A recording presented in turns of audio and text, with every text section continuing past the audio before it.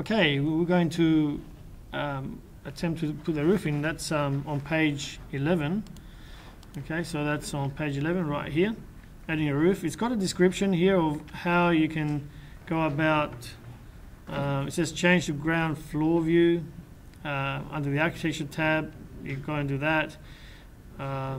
You click yes to this question, because if you start off with the ground floor like I am, it'll say you can't put the roof on the ground floor, you're going to put it on the first floor, or on level 1 in other words.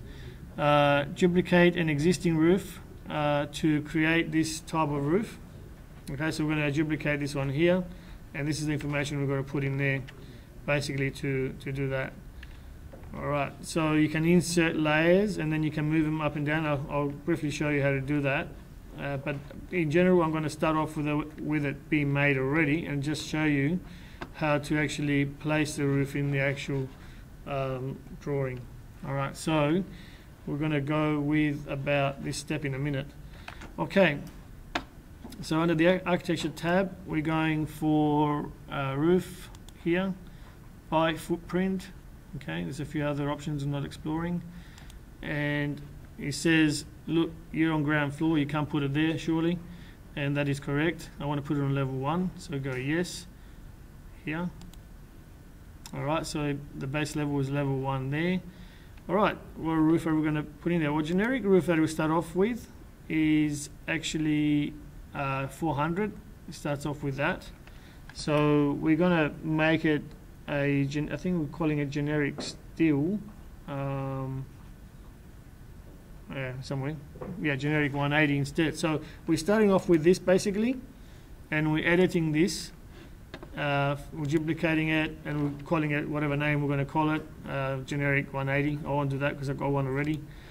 And then it's just a matter of following the instructions on point 4 to edit this. So you click on edit. Alright, and then you insert different, they're called layers, all these little things here. So yeah, so basically this is a core layer, which is basically the thing that's carrying all the weight. That's basically the rafter section, I suppose, of the roof. And okay, according to this, that's going to be 90 anyway, not 400. So that's going to be 90, so we'll just change that. And whatever. Okay, so by category, we're not saying what it is, it's just generic, so we could go in there and say timber if you want, or steel, but we won't go there. So I'll just cancel that. But then if you want to insert a new one, you go here. Alright, so generally this is above and this is below. See, it says layers below and layers above. Alright, so we want to do, it looks like from here where everything's going to be above. We're going to have a vapor membrane thing up above that, so we can then move it up there. So there it goes. Right, so just making sure that you pick the right stuff from here. So here it's a oh, that's interesting. What is it? Oh, it's a membrane layer. There you go.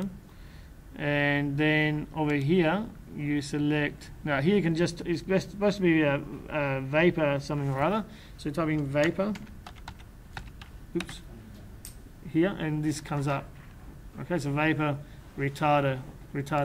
So you that drops in there, and you put a thickness if there is one. Of this one there isn't because it's so thin. But then, you know, if you move up to the next one, there'll be a structure something or other. That's interesting.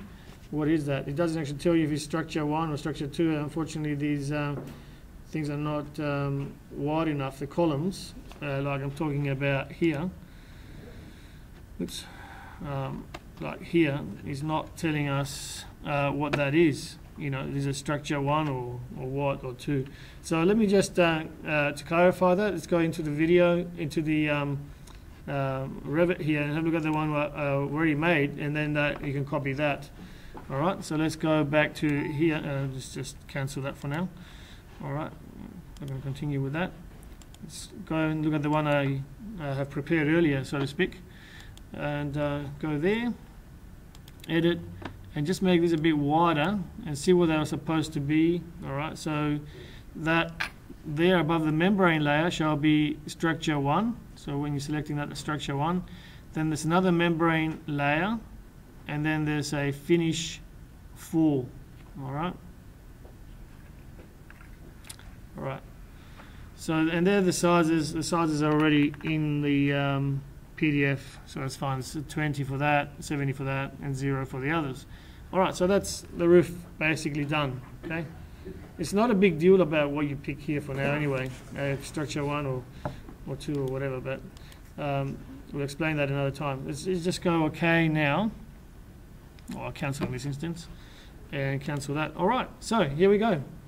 So we want to put this roof on. Okay, so note here that this shall be 760 as that is, and this is very important. Tick that, extend to wall core. All right, so basically the 760 is measured from that face there, all right, by the the timber wall, and out to here is 760. All right, this thing's coming up with, oh, it's an offset. Okay, all right. So what we need to do then is use this thing here. Around there, yes. Okay, so. And then it's just a matter, it's a bit like the, I'm going to do the floor. So we just go there, we tab, and we click, and basically the roof is done. However, we need to have a look at, what we're going to do with this, instead of just mucking around with it now, we're going to have a quick look as to what we got. Then we're going to go through and edit it.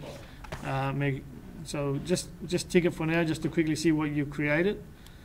And you could go edit it before you do that, but oh, there's our roof. How about that, eh? That's our roof. Why is our roof looking like that? Well, I don't actually know. It could be because the roof is turned off. So I'm just going to go into VV and typing RO, hopefully. Yeah, the roof is turned off. Why would the roof be turned off? Because you're doing a demonstration. All right, so let's go OK. And there's our roof. Ooh, it's because I've got 2 roofs. I was supposed to delete the old one before I did the demonstration. Sorry, just delete that. This is what we actually would have got. All right. I was meaning to delete it, but I never did. All right, so that's our roof. All right. So now what we're going to do is follow on page 12 and basically do this. So from that, we're going to edit this thing. We can edit it in 3D as well. Now this has been switched around a little bit. So what we're looking at here, we're looking at it from the back view, northeast view. So if you want it to look like this thing here, you shall go back in here and look at it from the back rather than from the front. So at least you're looking at the same orientation. This is not a very good view. That I don't know. Maybe that there will look a bit better.